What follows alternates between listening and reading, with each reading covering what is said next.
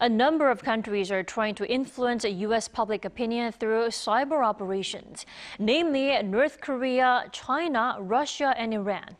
Testifying before the Senate Armed Services Committee on Tuesday, U.S. Cyber Command Director General Paul Nakasone said those countries are enhancing their cyber capabilities in order to meddle in U.S. elections.